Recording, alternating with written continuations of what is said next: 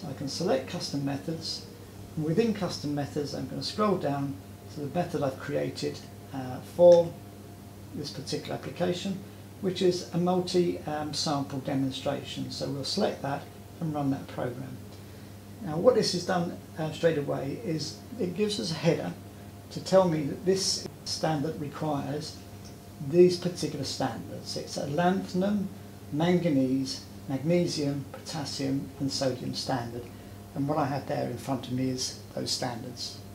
And what I've actually done for the purpose of demonstration here, and because we're not in a lab, whilst these are the standards, I've actually used here some food dye colours again to allow you to see more clearly the aspiration and dispensing because of the potent nature of the colours. So this is a step. It's actually told us it requires these standards, and that's quite correct, and I can now say I want to run this program.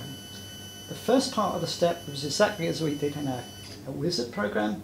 It's aspirated the first amount of diluent, but it's asked me to select the lanthanum 10,000 parts per million standard, which I have, and I was selected, and I can actually select that in the program. It now asks us to enter the lot ID, and if I scan that under, the lot ID, you note, is actually included, and I can save that. And now I can take the probe out and start the process, because you can see it's actually now named the lot reference. I can now pick up that standard. I'm going to go to the next step, which actually is asking me to aspirate 625 microliters of the standard. So exactly the same as the other step. Pop that in.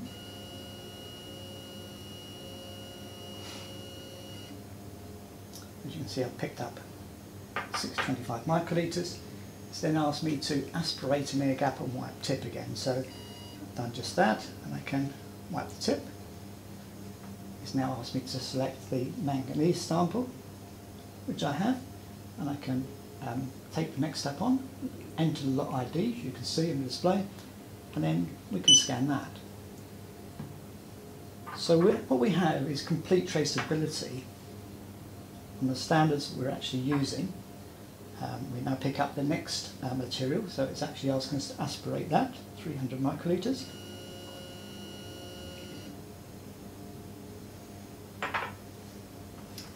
Pick up air gap, and then wipe the tip as it's instructed. Next step was the magnesium, so we can actually look at that with entering the lot ID.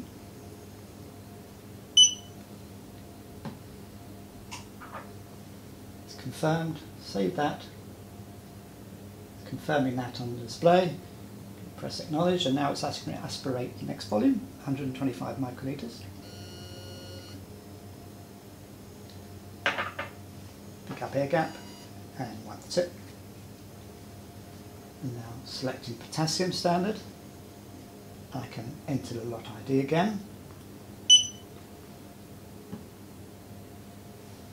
Save. And now we can go to that, pick up that next step, which is 250 microliters.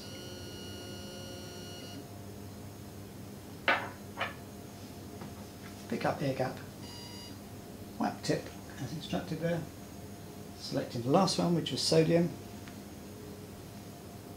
enter the lot ID,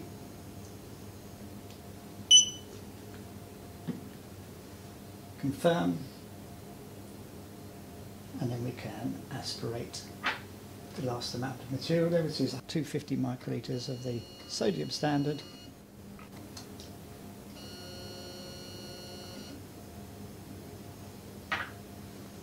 Pick up air gap again, wipe the tip, and the final step, as previously, is to dispense into a vial.